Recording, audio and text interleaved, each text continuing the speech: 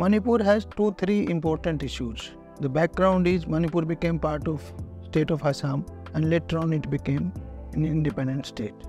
Present Manipur has 90% area which is hill region and 10% is the valley. Valley is inhabited by Metis while the hills are inhabited mostly by Kukis and Nagas. So these three are the important communities of Manipur: Metis, Kukis and Nagas.